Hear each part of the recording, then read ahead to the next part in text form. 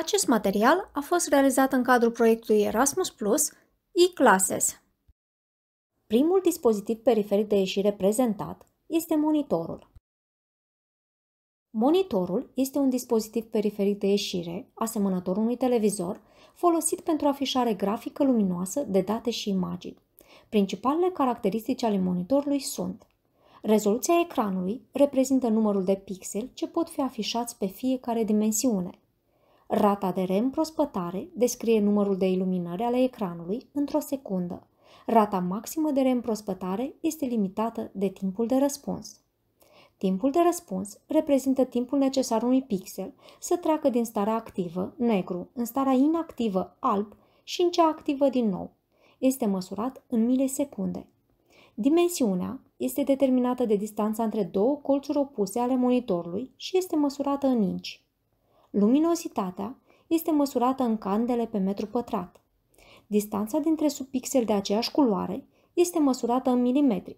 Cu cât această distanță este mai mică, cu atât mai ascuțită va fi imaginea. Raportul de contrast este raportul dintre luminozitatea celei mai strălucitoare culori, alb, și a celei mai întunecate culori, negru, pe care ecranul este capabil să le producă. Consumul de putere este măsurat în wați. Raportul de aspect reprezintă lungimea orizontală comparată cu cea verticală, de exemplu 16:9. Unghiul de vizualizare reprezintă capacitatea ecranului de a fi privit neperpendicular de la un unghi diferit de 90 de grade, fără a surveni o degradare excesivă a imaginii. Este măsurat în grade orizontal și vertical. Asemenea televizorului, există mai multe tehnologii hardware pentru afișarea informațiilor generate de calculator. Tehnologia CRT este una stabilă și testată de-a lungul anilor, dar de dimensiune mare și cu o rată de reîmprospătare scăzută ce cauzează un pâlpâit observabil al imaginii. Monitoarele LCD sunt foarte compacte și ușoare, cu un consum redus de putere, rezistente, dar cu un raport scăzut de contrast și un de vizualizare limitat. Monitoarele LED sunt iluminate cu diode care emit lumină. Oferă un contrast mai ridicat în comparație cu monitoarele LCD, iar imaginea beneficiază de un nivel de culori uniforme pe toată suprafața ecranului și un negru mai intens.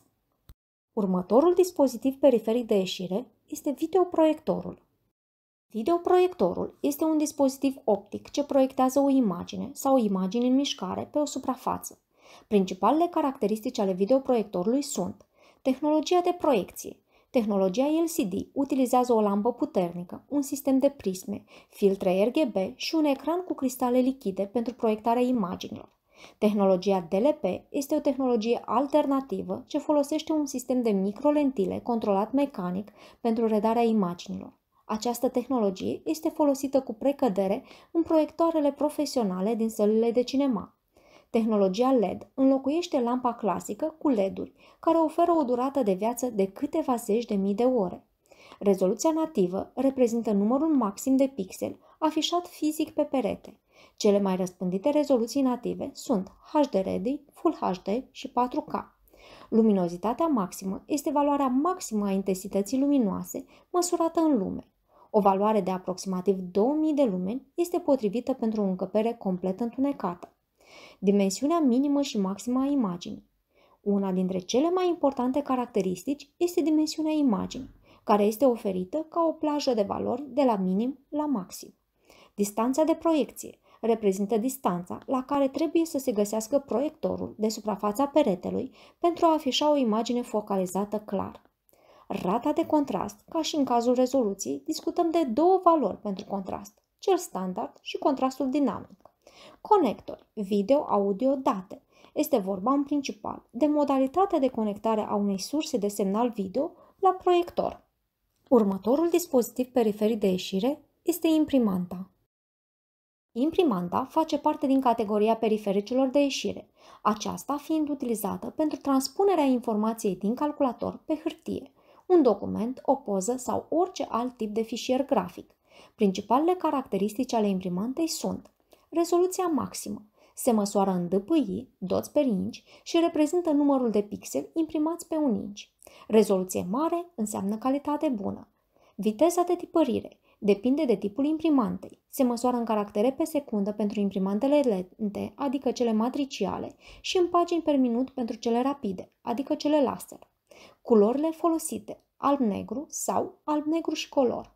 Hârtia folosită variază de la P5 până la A3. Bufferul de memorie proprie este folosit pentru a stoca temporar informația ce trebuie printată. Modul de imprimare reprezintă tehnologia folosită pentru printare.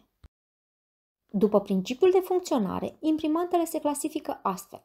Imprimanta matricială sau cu ace oferă o calitate scăzută. Este singurul tip de imprimantă care permite imprimarea simultană a 2 sau 3 exemplare folosind hârtie autocopiativă. Imprimanta cu jet de cerneală oferă o calitate medie, înspre ridicată, la o viteză medie. Este folosită pentru documente, fotografii sau fișiere grafice. Imprimanta laser oferă o calitate ridicată la viteză înaltă. Folosește un toner special. Imprimanta termică folosește o hârtie specială. Este utilizată pentru legitimații, carduri, chitanțe și etichete autoadezive. Următorul dispozitiv periferic de ieșire este plotterul. Plotterul este un dispozitiv electromecanic pentru desenare vectorială de dimensiuni foarte mari. Principiul său de funcționare este combinarea a 2 deplasări, fiecare pe altă axă. Mișcările pot fi făcute fie de capul de imprimare pe ambele axe, fie pe o axă de capul de imprimare, iar pe cealaltă axă de hârtie. Ultimul dispozitiv periferic de ieșire prezentat este boxa. Boxa este un echipament care se poate conecta la dispozitive ce pot reda conținut audio. Principalele caracteristici ale boxei sunt: tipul de amplificare este una din cele mai importante caracteristici ale unui sistem de boxe. Există 2 tipuri de amplificare, pasivă sau activă.